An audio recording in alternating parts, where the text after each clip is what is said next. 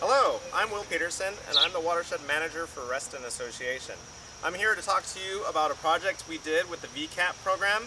As you can see, we have this big vegetated hillside.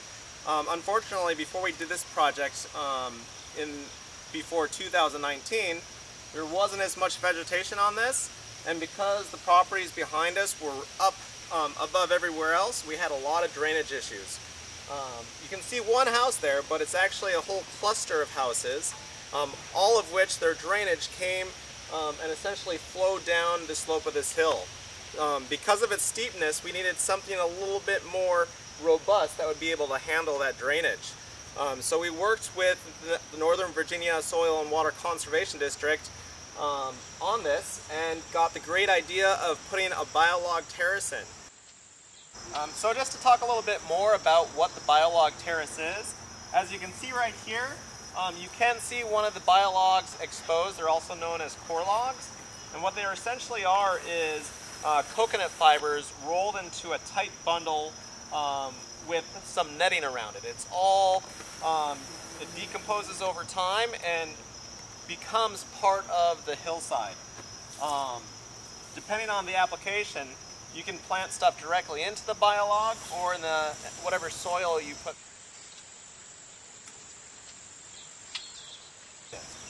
What you can see here is one of the wooden stakes. The stakes are probably about 3.5 to 4 feet tall, and it's really easy to install. Essentially, one of these biologs can be 10 feet to 20 feet in length, and they're usually around 16 inches in diameter. You might have to use some shovel or a tiller or something to create like a little trench to set it in. And then once you have it in the place that you want, you just take a post hole pounder or a mallet. You pound these in to an appropriate depth so that it stays stable. There's one on both sides. You can see one back here holding it in place. We have 3 separate terraces of biologs. Each one, the bottom one is the longest. Once we installed those, we put in some bushes as well as plugs and native seed mix. Everything that we planted was native, just because we also want to support native plant populations and native pollinators.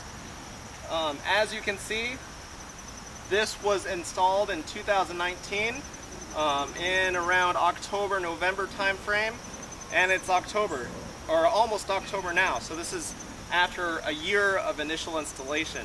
And as you can see, there is a ton of plant growth. It's stabilized. We don't have any huge signs of drainage coming down or erosion issues, so it's really held up the slope, and we've been very happy with it.